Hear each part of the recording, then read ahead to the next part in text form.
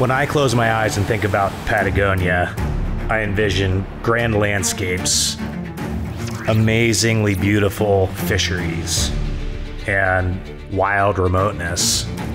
And in all the regions of Patagonia, both in Chile and Argentina, the area that might epitomize that more than any other is the region around the Baker River system in the southern reaches of Chile.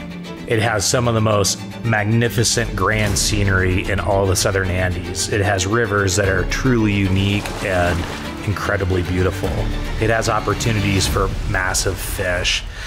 And Patagonia Baker Lodge is situated on the most productive section of the Baker River itself. This is one of the most special rivers in all the world. It is a massive fishery. It is the outlet river of the biggest lake in all of Patagonia, Lago General Carrera. And the huge lake filters out glacial sediments, but leaves just a hint of glacial flour that results in this electric blue color to the water. It's just captivating to look at, let alone fish.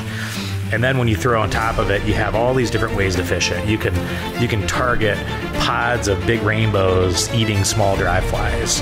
You can throw beetle patterns up under bushes. You can throw streamers hunting for the biggest brown trout you've ever seen in your life.